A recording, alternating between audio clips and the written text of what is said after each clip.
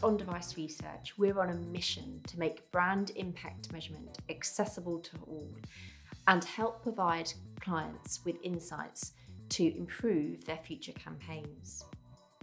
As a result, today we're launching a series of videos called Back to School with On-Device Research.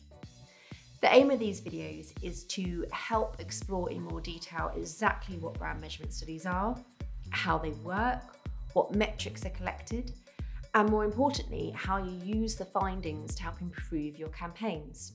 So today I'm joined by Sarah Robson, Head of Sales at On-Device Research, and she's here to explore in a little bit more detail exactly what brand measurement studies are and how they work. Over to you, Sarah. Okay, thank you, Lisa. So brand uplift studies, put simply, allow advertisers, media agencies, DSPs and publishers to measure whether the advertising campaign has actually changed brand perceptions. So for an advertiser, it will measure the ROI of the campaign. For a media agency, it can be used to inform which parts of the plan are working, such as which creative is working best, which platform you've used, which media channel. For an ad tech or a publisher, it can be used to add value back to their client to prove that the campaign's been successful, but also it can be used as case studies to be used for publicity for that DSP or publisher.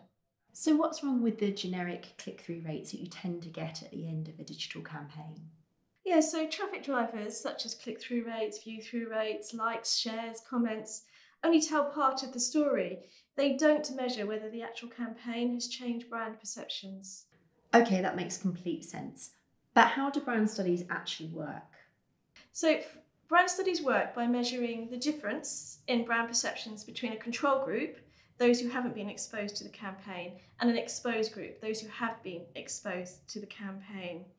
To measure exposure, I truly believe that it should be done passively.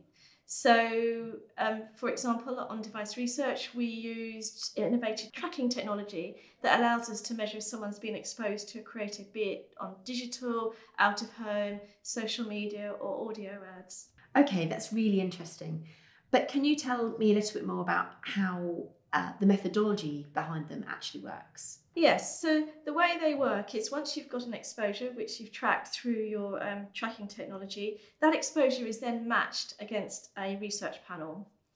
And then equally, you form a balanced control group of people who you know on that research panel haven't been exposed. It's really important that you actually have a balanced control group so that the only difference between the two is the fact that someone's been exposed to the campaign, and that's what you're measuring.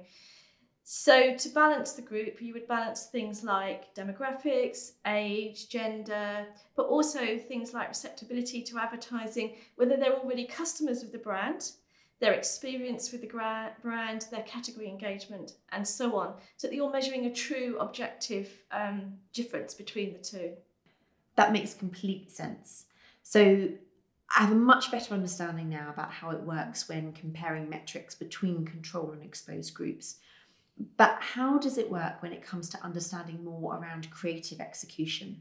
So it's equally important that you look at your brand metrics alongside the creative measurements. So I believe that a bad creative will perform badly, whether it's been targeted very carefully or it's on the most premium content.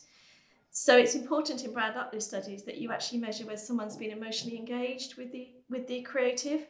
People who are more emotionally engaged, it tends to move those brand metrics a lot more. But it's also important to see if the brand messaging is coming across. Did it resonate with the consumer?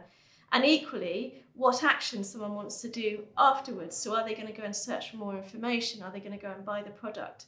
And so on. So I often say that the brand metrics give you the what's happened, but the creative message also gives you the why. Why is that worked in that way?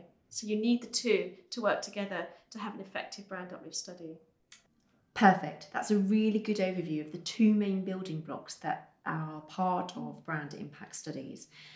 Can you let us know if you ever compare against other studies or other campaigns? And if you do so, how does that help determine campaign success? Yes, so if you're measuring the difference between the control and the exposed group, it's important to see how that compares to industry norms.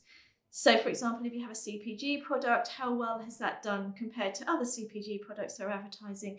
Or if you're on a certain media platform, how well does that compare to others? So having a result on its own is all well and good, but actually you need to be able to benchmark that against some norms database as well. Thank you, Sarah. That's a great overview of brand impact studies and how they work. We hope you found this short video today useful, but if you have any other questions, please do contact us or visit our website at ondeviceresearch.com.